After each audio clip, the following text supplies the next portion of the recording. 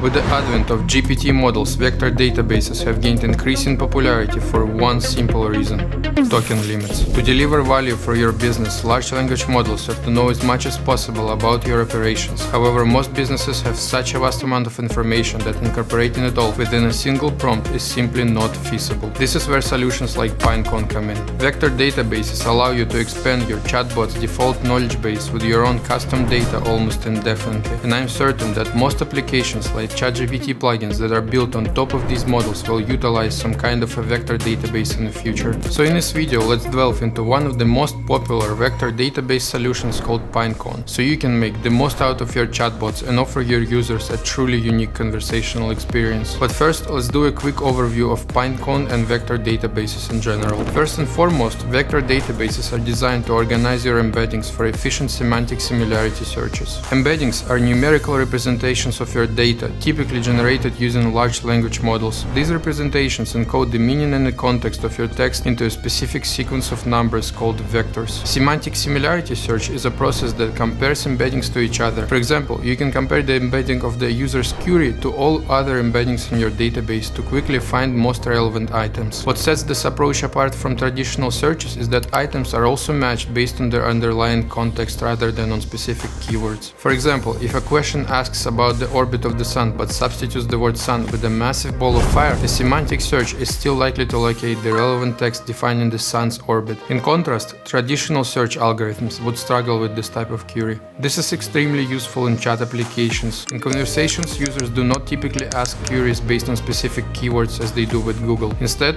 they ask questions that express a particular meaning or intent. This is why Pinecone has recently become so popular. Pinecone provides a production-ready, efficient solution that seamlessly integrates with AWS or Google Cloud and can be accessed with SDKs or an API. Its pricing is based on a number of pods required by your application. Pods are essentially pre-configured hardware instances running the Pinecone servers for your needs. As you create more pods, you benefit from increased storage capacity, lower latency, and higher throughput. Fortunately for us, Pinecone also offers a free tier that is more than sufficient for the development of most projects. Now, let's dive in. In this tutorial, we will build a Q&A chatbot with OpenAI that allows you to answer questions based on your documents from Google Drive. The first step is to install the necessary packages. We will be using only 3 additional packages, which are OpenAI, Pinecone Client, and Python Docs. The first 2 are self-explanatory, and the Python Docs package is needed to process the Word documents. Next, let's import them with some standard Python packages that we will also need later on. The next step is to mount your Google Drive and define the path of the folder with your documents. To ensure that our documents do not exceed the token limit, we must divide them into smaller chunks. In this tutorial, I will utilize trend reports collected by a client for whom I am currently developing an application just like this. The main goal of the app is to ask questions based on these trends and extract some hidden insights. It is a good practice to split documents into semantically relevant chunks. Typically, paragraphs work well since each paragraph usually makes a certain distinct point. Therefore, if the query is related to that point, we can retrieve complete information that the model can use for the response. In this example, each trend is a new paragraph which is perfect for generating embeddings. To do so, we simply need to split these paragraphs and embed them using OpenAI's embedding model.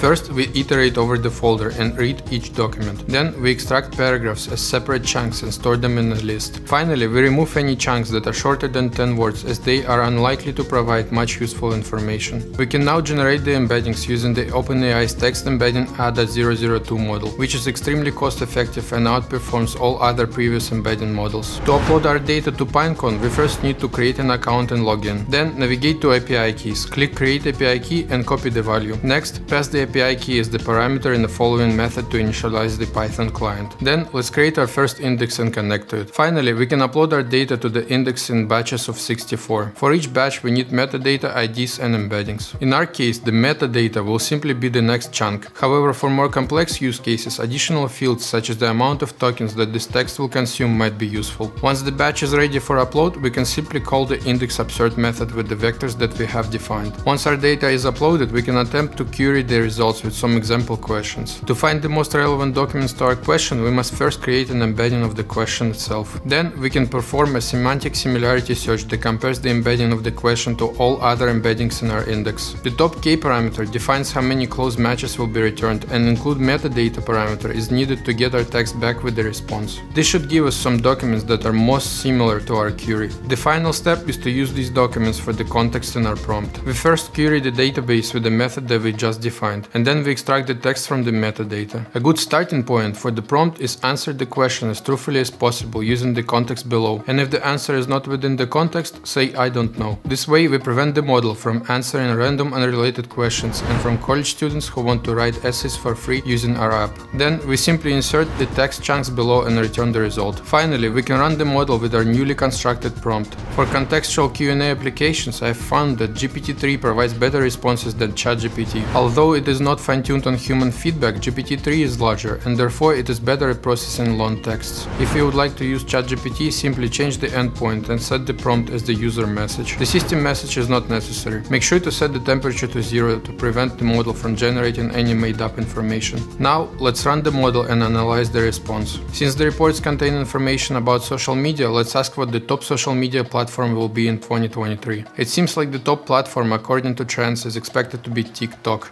unfortunately. The entire codebase can also be easily integrated into a web application. Here is the example that I have delivered to my client. This app will later on be embedded on client's website as an iframe. I also made similar examples for Stripe and HubSpot.